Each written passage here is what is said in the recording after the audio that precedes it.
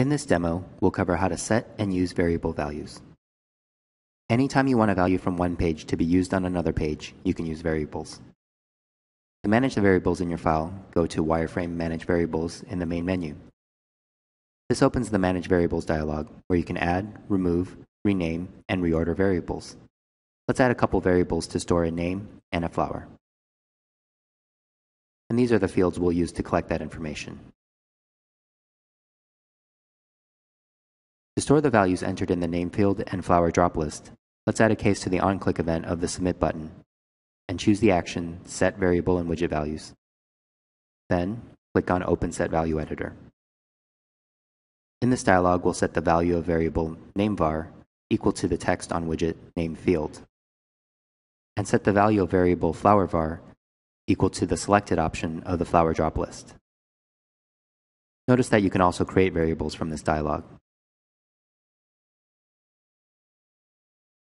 And after the variables have been set, we'll link to the flower page.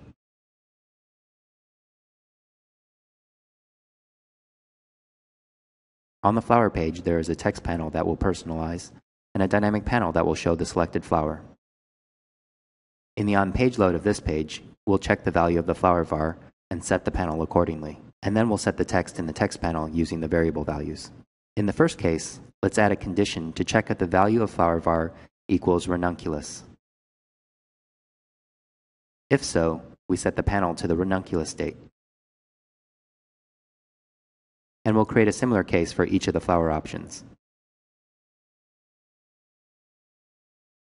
Finally, we'll add a case to insert the variable values into the text panel using the Set Variable and Widget Values action.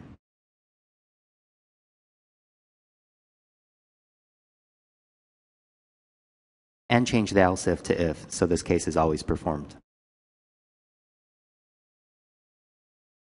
Let's generate the prototype and see what we've got. Each name and flower we select appears on the flower page in the text, and the appropriate flower is shown. This concludes the variables demo. If you have any questions, email us at support@axure.com or tweet us at AxureRP.